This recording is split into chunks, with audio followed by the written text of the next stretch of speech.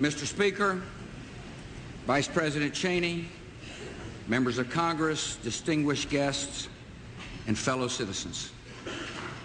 America this evening is a nation called to great responsibilities, and we are rising to meet them.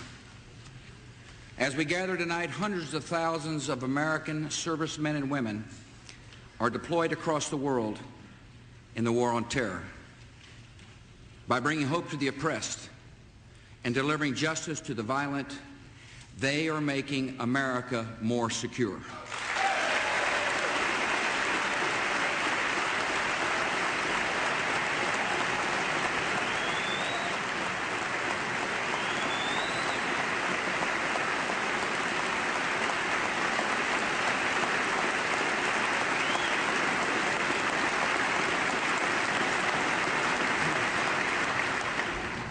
Each day, law enforcement personnel and intelligence officers are tracking terrorist threats.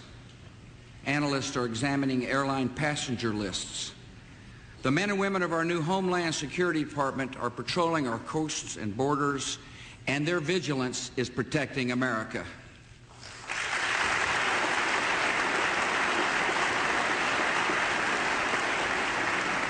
Americans are proving once again to be the hardest working people in the world. The American economy is growing stronger. The tax relief you passed is working.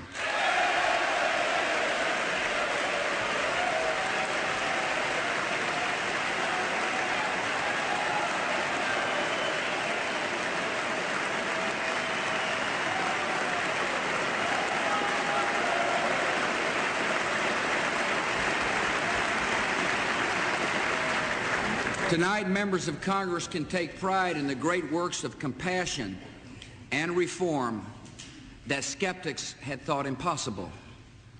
You're raising the standards for our public schools, and you're giving our senior citizens prescription drug coverage under Medicare.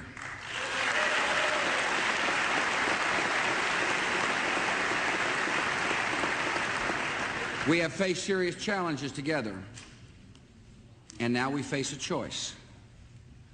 We can go forward with confidence and resolve, or we can turn back to the dangerous illusion that terrorists are not plotting and outlaw regimes are no threat to us. We can press on with economic growth and reforms in education and Medicare, or we can turn back to old policies and old divisions. We've not come all this way through tragedy and trial and war, only to falter and leave our work unfinished.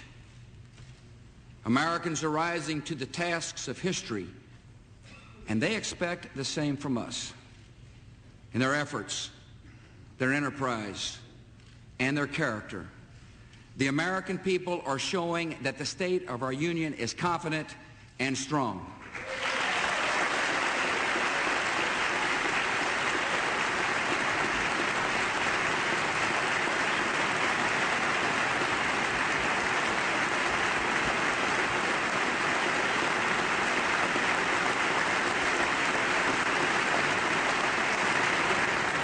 Our greatest responsibility is the active defense of the American people. 28 months have passed since September the 11th, 2001.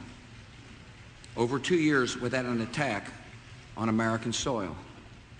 And it is tempting to believe that the danger is behind us. That hope is understandable, comforting, and false. The killing has continued in Bali, Jakarta, Casablanca, Riyadh, Mombasa, Jerusalem, Istanbul, and Baghdad. The terrorists continue to plot against America and the civilized world. And by our will and courage, this danger will be defeated.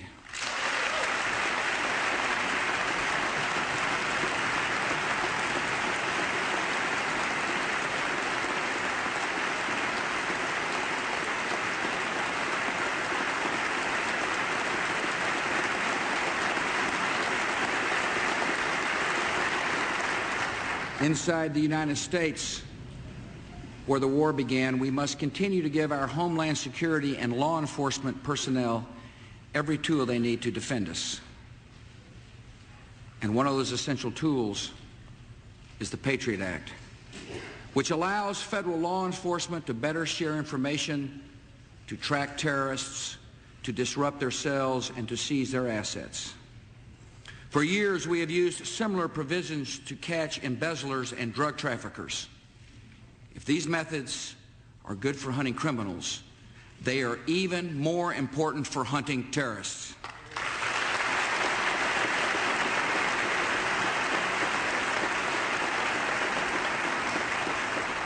Key provisions of the Patriot Act are set to expire next year. The terrorist threat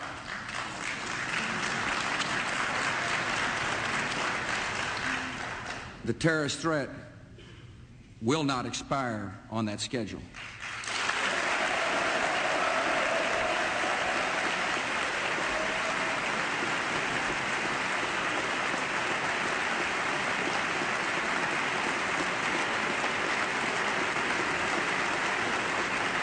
Our law enforcement needs this vital legislation to protect our citizens.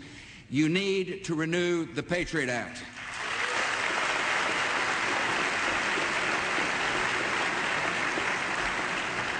America is on the offensive against the terrorists who started this war.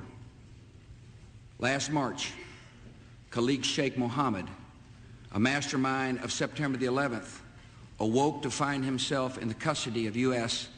and Pakistani authorities.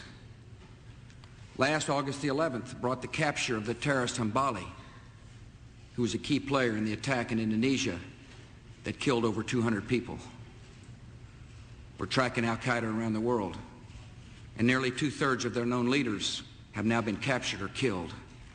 Thousands of very skilled and determined military personnel are on the manhunt, going after the remaining killers who hide in cities and caves, and one by one, we will bring these terrorists to justice.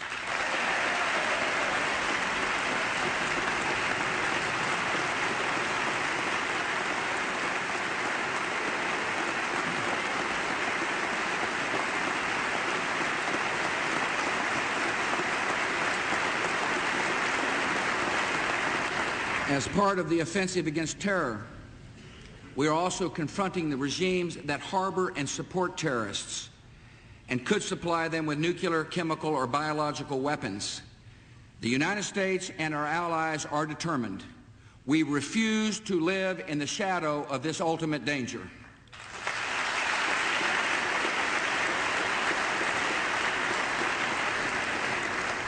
The first to see our determination were the Taliban, who made Afghanistan the primary training base of al-Qaeda killers. As of this month, that country has a new constitution guaranteeing free elections and full participation by women.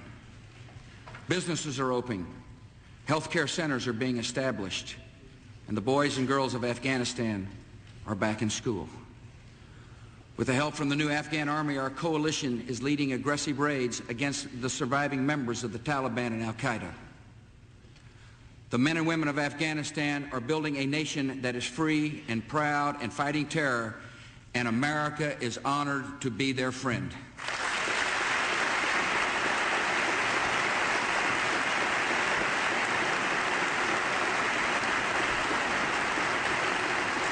Since we last met in this chamber, combat forces of the United States, Great Britain, Australia, Poland, and other countries enforced the demands of the United Nations, ended the rule of Saddam Hussein, and the people of Iraq are free.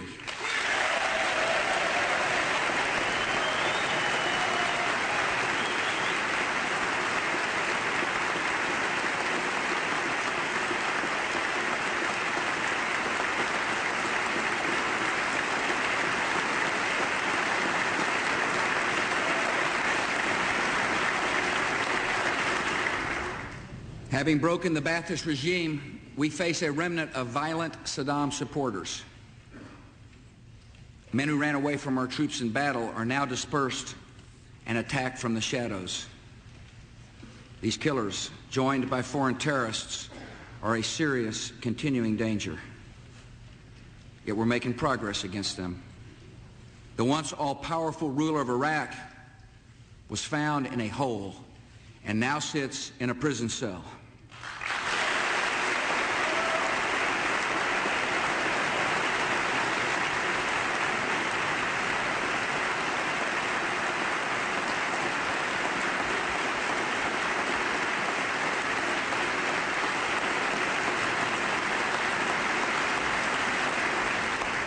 Of the top 55 officials of the former regime, we have captured or killed 45.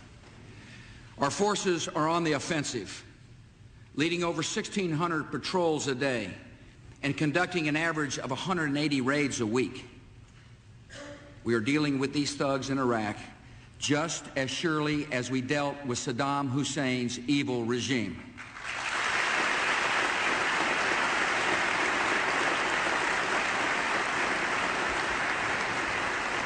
The work of building a new Iraq is hard, and it is right. And America has always been willing to do what it takes for what is right. Last January, Iraq's only law was the whim of one brutal man. Today, our coalition is working with the Iraqi Governing Council to draft a basic law with a Bill of Rights. We're working with Iraqis in the United Nations to prepare for a transition to full Iraqi sovereignty by the end of June. As democracy takes hold in Iraq, the enemies of freedom will do all in their power to spread violence and fear. They are trying to shake the will of our country and our friends. But the United States of America will never be intimidated by thugs and assassins.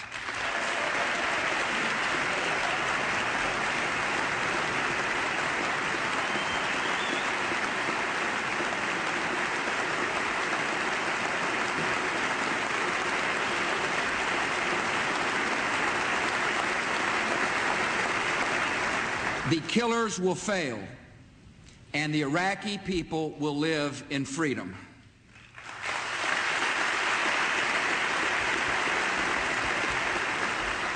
Month by month, Iraqis are assuming more responsibility for their own security and their own future. And tonight we are honored to welcome one of Iraq's most respected leaders, the current president of the Iraqi Governing Council, Adnan Pachachi. Sir, America stands with you and the Iraqi people as you build a free and peaceful nation.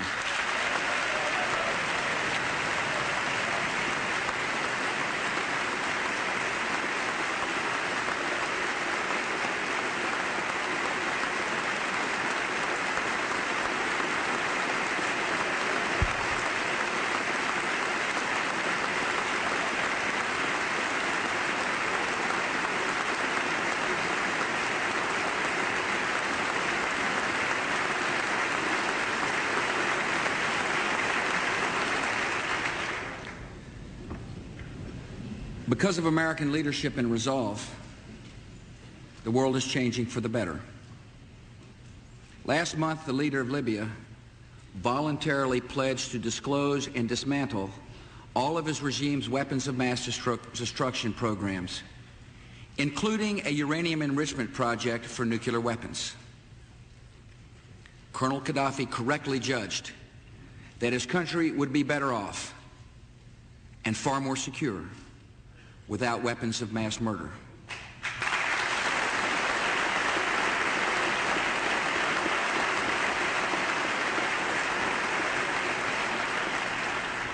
Nine months of intense negotiations involving the United States and Great Britain succeeded with Libya, while 12 years of diplomacy with Iraq did not. And one reason is clear. For diplomacy to be effective, words must be credible, and no one can now doubt the word of America.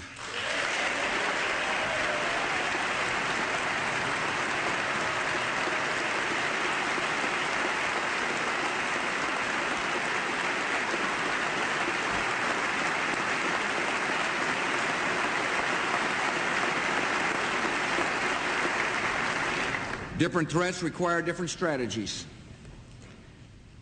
Along with nations in the region, we're insisting that North Korea eliminate its nuclear program. America and the international community are demanding that Iran meet its commitments and not develop nuclear weapons. America is committed to keeping the world's most dangerous weapons out of the hands of the most dangerous regimes.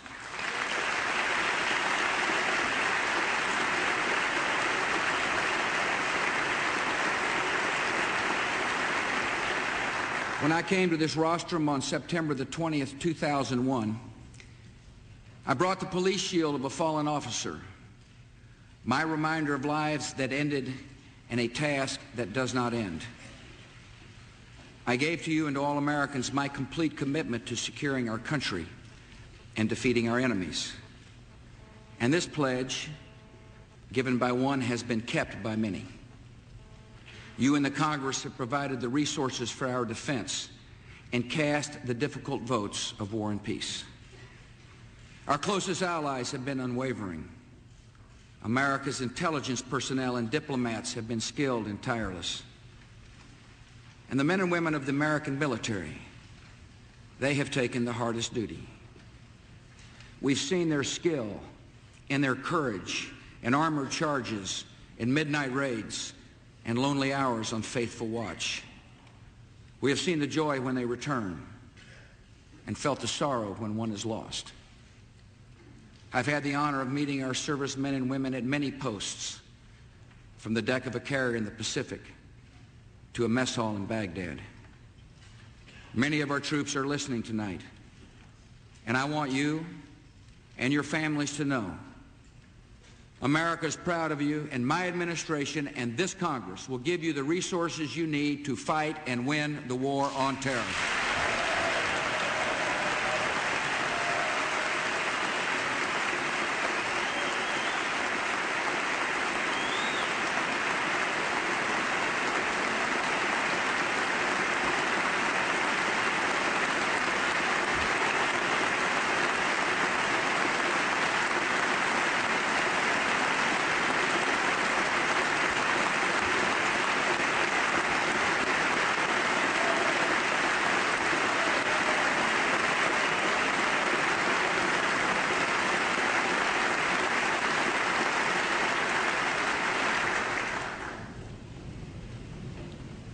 I know that some people question if America is really in a war at all. They view terrorism more as a crime, a problem to be solved mainly with law enforcement and indictments. After the World Trade Center was first attacked in 1993, some of the guilty were indicted and tried and convicted and sent to prison. But the matter was not settled. The terrorists were still training and plotting in other nations and drawing up more ambitious plans. After the chaos and carnage of September the 11th, it is not enough to serve our enemies with legal papers. The terrorists and their supporters declared war on the United States, and war is what they got.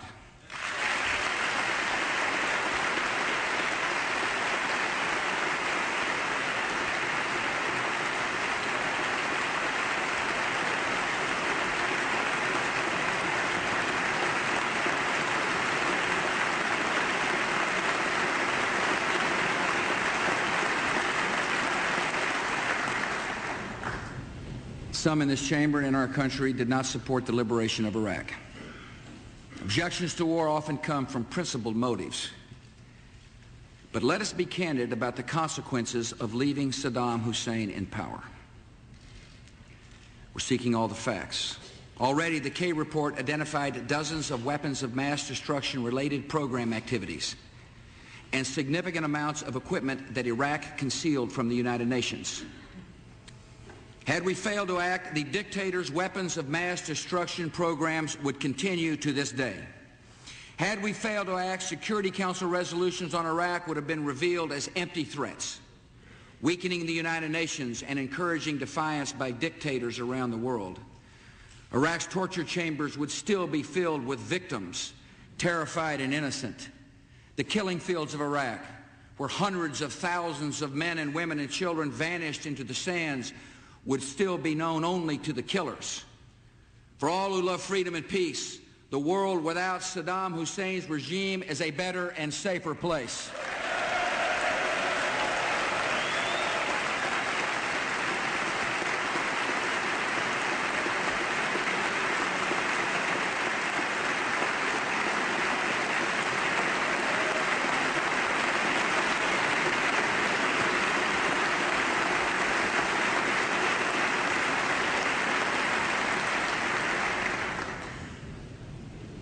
Some critics have said our duties in Iraq must be internationalized.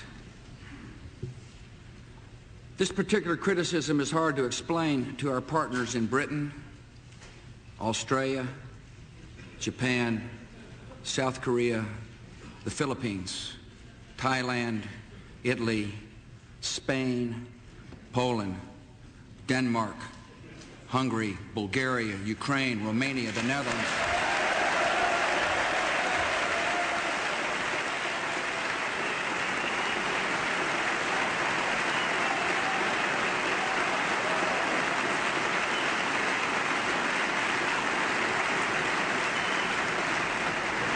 Norway, El Salvador, and the 17 other countries that have committed troops to Iraq.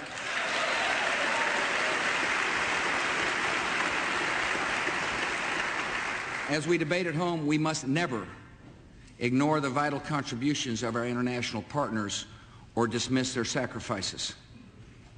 From the beginning, America has sought international support for our operations in Afghanistan and Iraq, and we have gained much support. There is a difference, however, between leading a coalition of many nations and submitting to the objections of a few.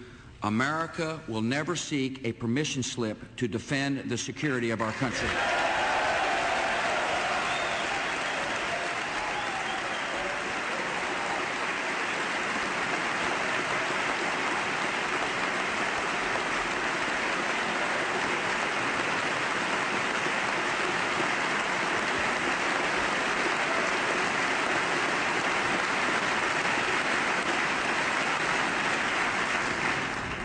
We also hear doubts that democracy is a realistic goal for the greater Middle East, where freedom is rare.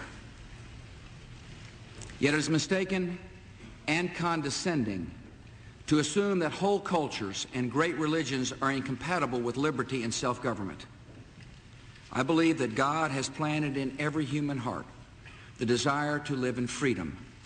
And even when that desire is crushed by tyranny for decades, it will rise again.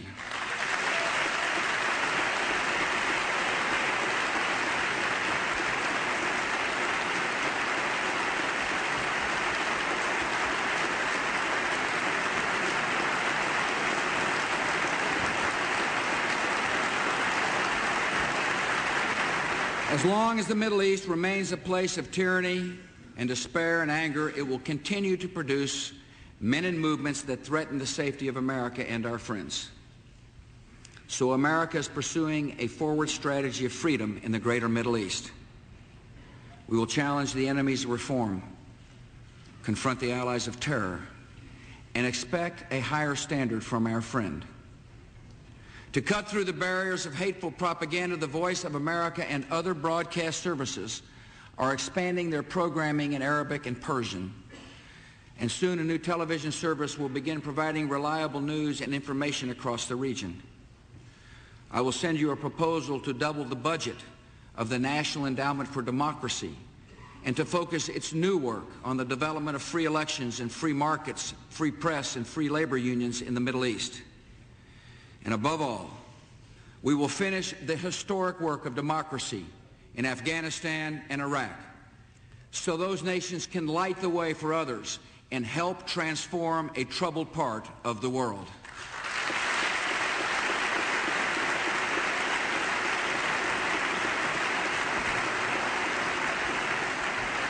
America is a nation with a mission, and that mission comes from our most basic beliefs.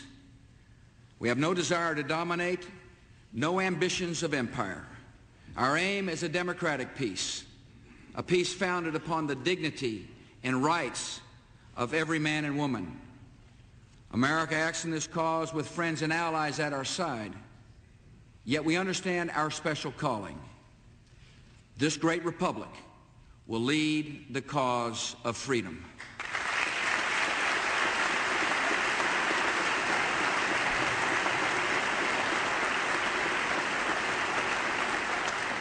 In the last 3 years, adversity has also revealed the fundamental strengths of the American economy. We have come through recession and terrorist attack and corporate scandals and the uncertainties of war.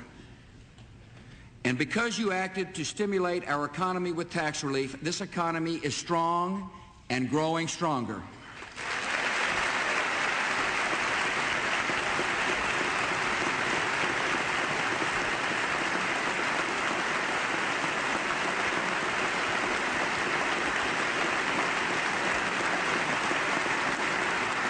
You have doubled the child tax credit from $500 to $1,000, reduced the marriage penalty, begun to phase out the death tax, reduced taxes on capital gains and stock dividends, cut taxes on small businesses, and you have lowered taxes for every American who pays income taxes. Americans took those dollars and put them to work, driving this economy forward. The pace of economic growth in the third quarter of 2003 was the fastest in nearly 20 years. New home construction, the highest in almost 20 years. Home ownership rates, the highest ever. Manufacturing activity is increasing. Inflation is low. Interest rates are low. Exports are growing, productivity is high, and jobs are on the rise.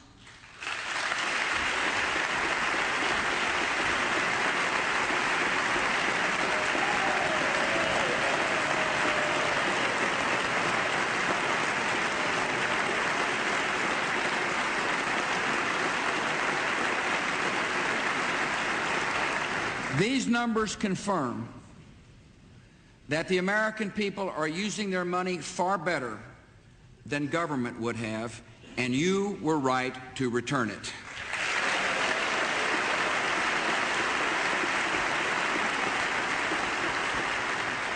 America's growing economy is also a changing economy. As technology transforms the way almost every job is done, America becomes more productive, and workers need new skills. Much of our job growth will be found in high-skilled fields like healthcare and biotechnology. So we must respond by helping more Americans gain the skills to find good jobs in our new economy. All skills begin with the basics of reading and math, which are supposed to be learned in the early grades of our schools. Yet for too long, for too many children, those skills were never mastered. By passing the No Child Left Behind Act, you have made the expectation of literacy the law of our country.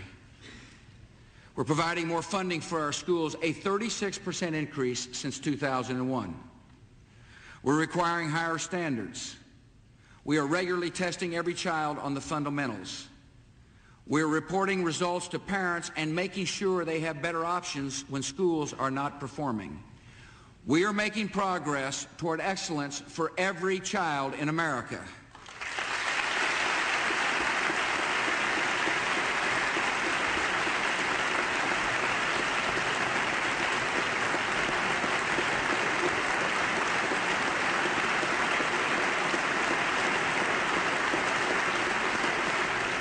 But the status quo always has defenders. Some want to undermine the No Child Left Behind Act by weakening standards and accountability. Yet the results we require are really a matter of common sense. We expect third graders to read and do math at the third grade level, and that's not asking too much. Testing is the only way to identify and help students who are falling behind. This nation will not go back to the days of simply shuffling children along from grade to grade without them learning the basics. I refuse to give up on any child, and the No Child Left Behind Act is opening the door of opportunity to all of America's children.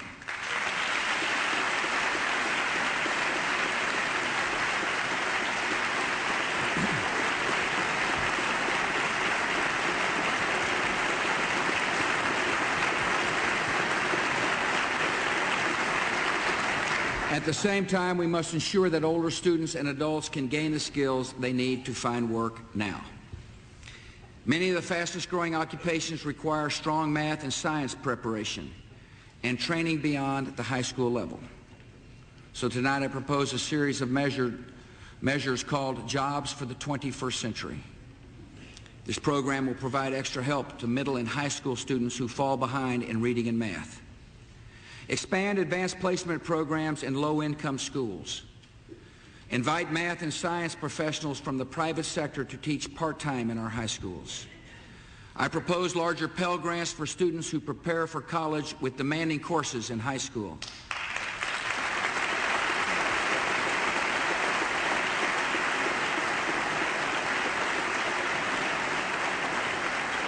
I propose increasing our support for America's fine community colleges so they can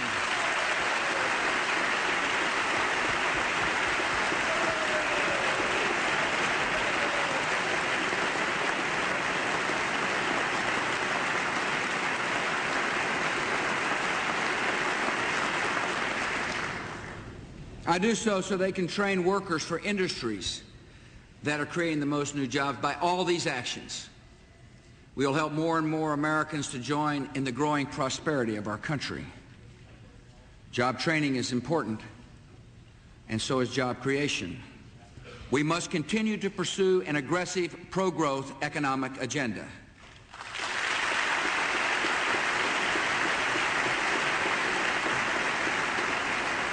Congress has some unfinished business on the issue of taxes. The tax reductions you passed are set to expire. Unless you act,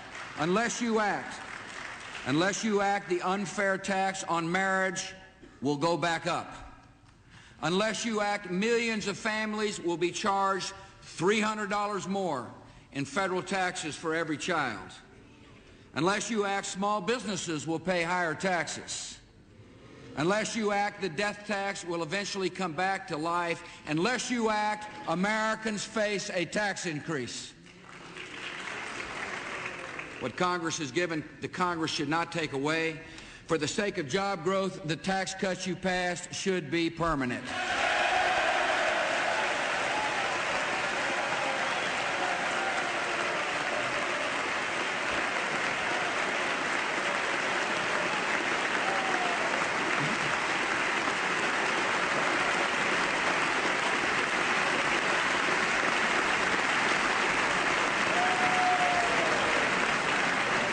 Our agenda for jobs and growth must help small business owners and employees with relief from needless federal regulation and protect them from junk and frivolous lawsuits.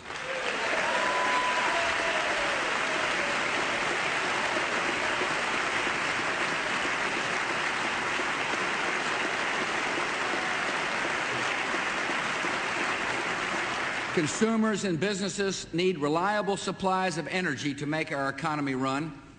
So I urge you to pass legislation to modernize our electricity system, promote conservation, and make America less dependent on foreign sources of energy.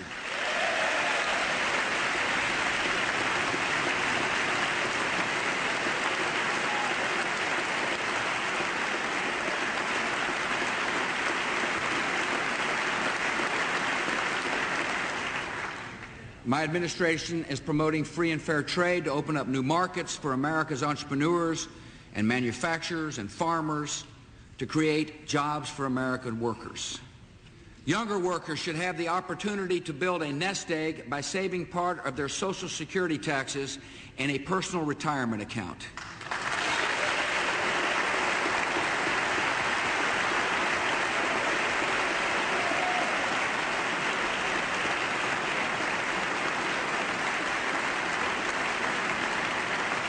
We should make the Social Security system a source of ownership for the American people. And we should limit the burden of government on this economy by acting as good stewards of taxpayers' dollars.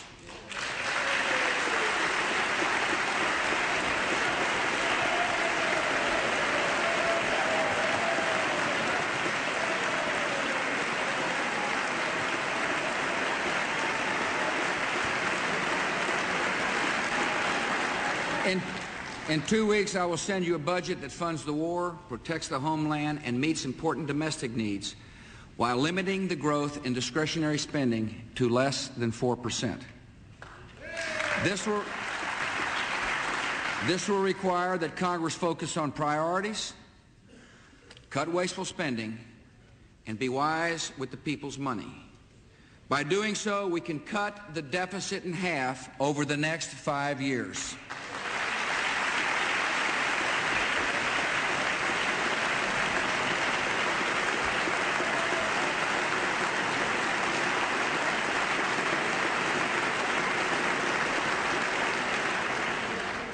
Tonight, I also ask you to reform our immigration laws so they reflect our values and benefit our economy. I propose a new temporary worker program to match willing foreign workers with willing employers when no Americans can be found to fill the job. This reform will be good for our economy because employers will find needed workers in an honest and orderly system. A temporary worker program will help protect our homeland, allowing Border Patrol and law enforcement to focus on true threats to our national security. I oppose amnesty because it would encourage further illegal immigration and unfairly reward those who break our laws. My temporary worker program will preserve the citizenship path for those who respect the law, while bringing millions of hardworking men and women out from the shadows of American life.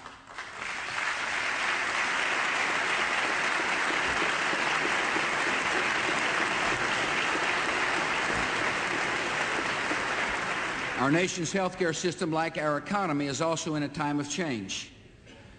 Amazing medical technologies are improving and saving lives. This dramatic progress has brought its own challenge in the rising costs of medical care and health insurance.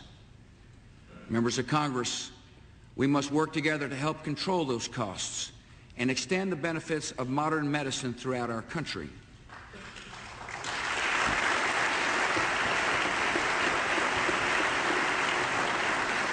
Meeting these goals requires bipartisan effort, and 2 months ago you showed the way. By strengthening Medicare and adding a prescription drug benefit, you kept a basic commitment to our seniors.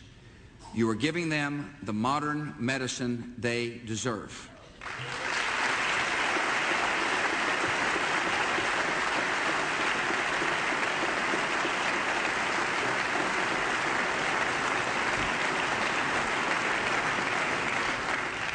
Starting this year under the law you passed, seniors can choose to receive a drug discount card, saving them 10 to 25% off the retail price of most prescription drugs. And millions of low-income seniors can get an additional $600 to buy medicine. Beginning next year, seniors will have new coverage for preventive screenings against diabetes and heart disease. And seniors just entering Medicare can receive wellness exams. In January of 2006, seniors can get prescription drug coverage under Medicare. For a monthly premium of about $35, most seniors who do not have that coverage today can expect to see their drug bills cut roughly in half. Under this reform, senior citizens will be able to keep their Medicare just as it is, or they can choose a Medicare plan that fits them best, just as you, as members of Congress, can choose an insurance plan that meets your needs. And starting this year, millions of Americans will be able to save money tax-free for their medical expenses in a health savings account.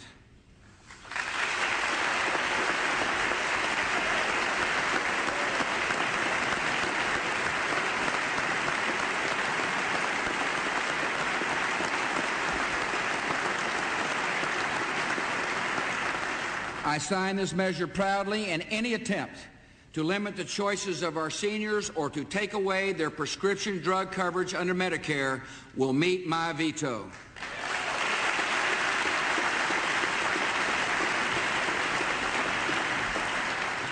On the critical issue of health care, our goal is to ensure that Americans can choose and afford private health care coverage that best fits their individual needs. To make insurance more affordable, Congress must act to address rapidly rising health care costs. Small businesses should be able to band together and negotiate for lower insurance rates so they can cover more workers with health insurance. I urge you to pass association health plans.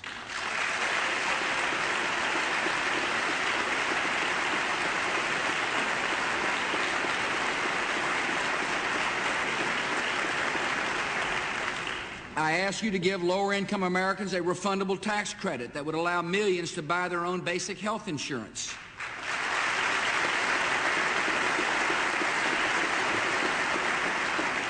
By computerizing health records, we can avoid dangerous medical mistakes, reduce costs, and improve care. To protect the doctor-patient relationship and keep good doctors doing good work, we must eliminate wasteful and frivolous medical lawsuits.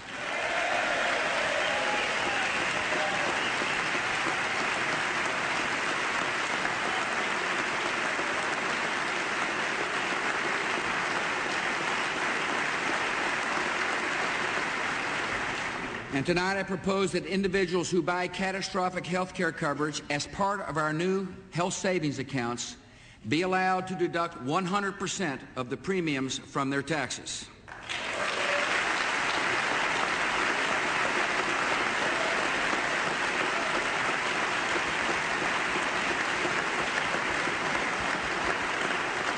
A government-run health care system is the wrong prescription. By keeping costs under control, expanding access, and helping more Americans afford coverage, we will preserve the system of private medicine that makes America's health care the best in the world.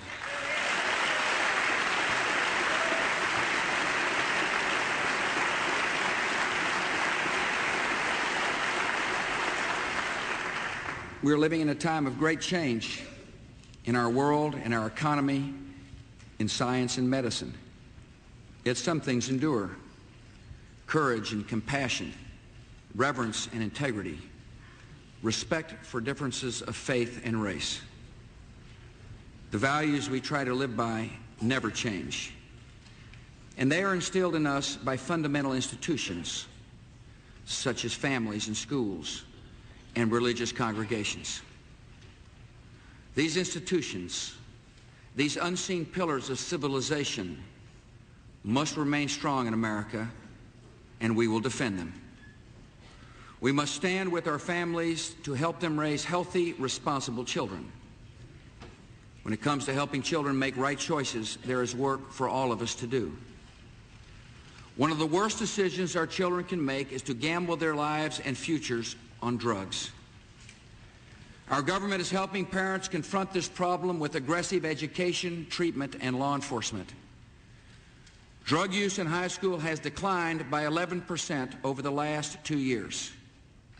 400,000 fewer young people are using illegal drugs than in the year 2001.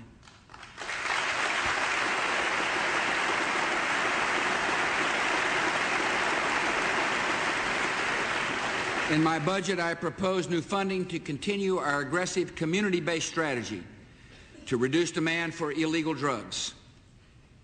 Drug testing in our schools has proven to be an effective part of this effort. So tonight I propose an additional $23 million for schools that want to use drug testing as a tool to save children's lives. The aim here is not to punish children, but to send them this message: we love you and we do not want to lose you.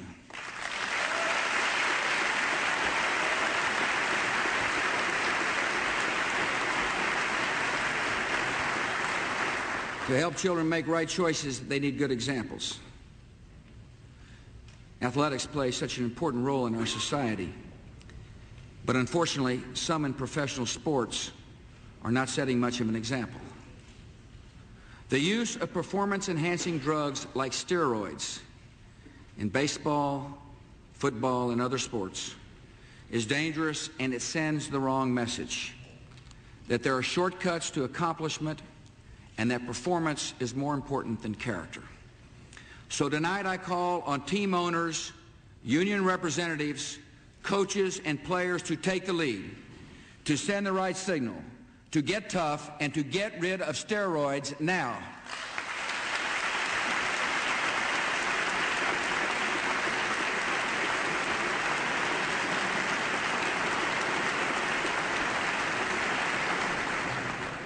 To encourage right choices, we must be willing to confront the dangers young people face, even when they're difficult to talk about.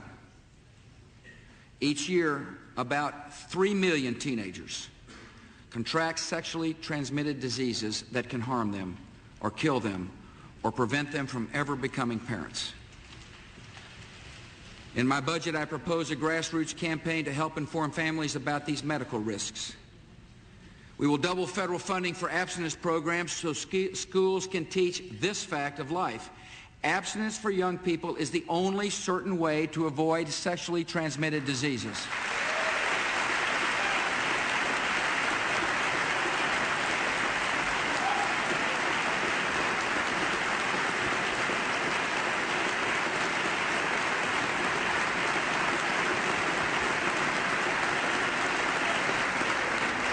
Decisions children now make can affect their health and character for the rest of their lives. All of us, parents, and schools, and government, must work together to counter the negative influence of the culture and to send the right messages to our children. A strong America must also value the institution of marriage. I believe we should respect individuals as we take a principled stand for one of the most fundamental, enduring institutions of our civilization. Congress has already taken a stand on this issue by passing the Defense of Marriage Act signed in 1996 by President Clinton. That statute protects marriage under federal law as a union of a man and a woman and declares that one state may not redefine marriage for other states. Activist judges, however, have begun redefining marriage by court order without regard for the will of the people and their elected representatives. On an issue of such great consequence, the people's voice must be heard. If judges insist on forcing their arbitrary will upon the people, the only alternative left to the people would be the constitutional process. Our nation must defend the sanctity of marriage.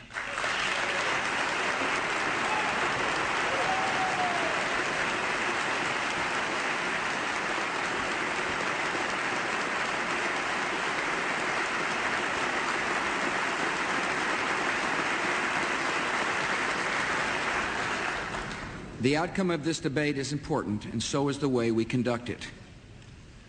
The same moral tradition that defines marriage also teaches that each individual has dignity and value in God's sight.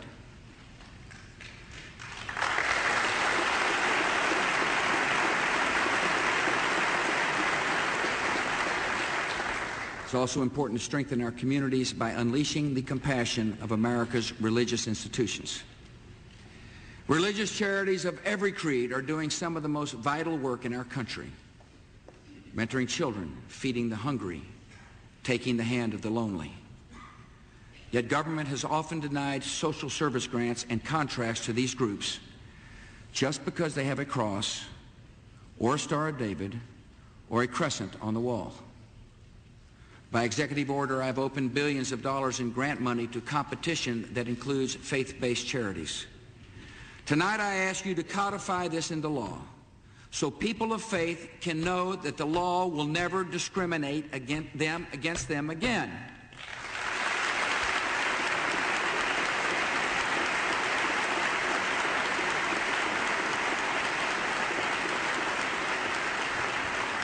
In the past, we've worked together to bring mentors to children of prisoners and provide treatment for the addicted and help for the homeless. Tonight, I ask you to consider another group of Americans in need of help. This year, some 600,000 inmates will be released from prison back into society. We know from long experience that if they can't find work or a home or help, they are much more likely to commit crime and return to prison. So tonight I propose a 4-year, $300 million prisoner reentry initiative to expand job training and placement services, to provide transitional housing, and to help newly released prisoners get mentoring, including from faith-based groups.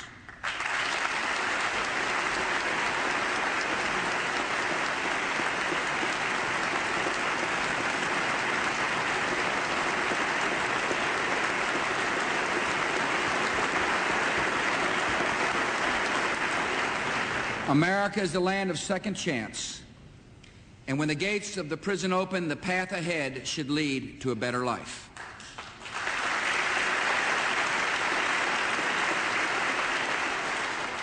For all Americans, the last 3 years have brought tests we did not ask for and achievements shared by all. By our actions, we have shown what kind of nation we are. In grief, we have found the grace to go on. In challenge, we rediscovered the courage and daring of a free people. In victory, we have shown the noble aims and good heart of America. And having come this far, we sense that we live in a time set apart. I've been witness to the character of the people of America, who've shown calm in times of danger, compassion for one another, and toughness for the long haul. All of us have been partners in a great enterprise. And even some of the youngest understand that we are living in historic times. Last month, a girl in Lincoln, Rhode Island, sent me a letter.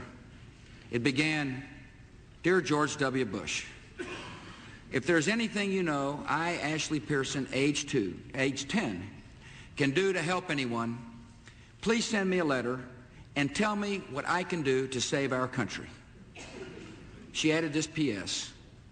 "If you can send a letter to the troops, please put, Ashley Pearson believes in you."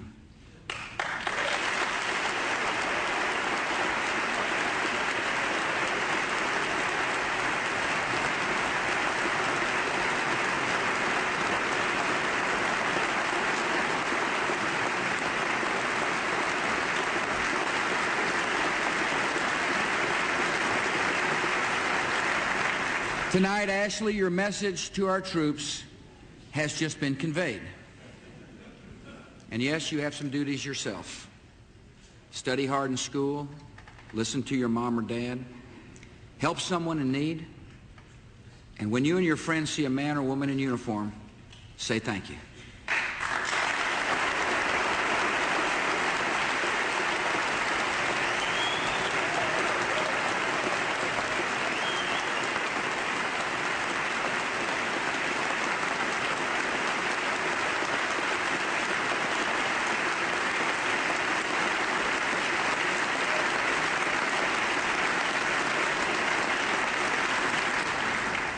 And Ashley, while you do your part, all of us here in this great chamber will do our best to keep you and the rest of America safe and free. My fellow citizens, we now move forward with confidence and faith. Our nation is strong and steadfast. The cause we serve is right because it is the cause of all mankind. The momentum of freedom in our world is unmistakable, and it is not carried forward by our power alone. We can trust in that greater power who guides the unfolding of the years. And in all that is to come, we can know that his purposes are just and true. May God continue to bless America.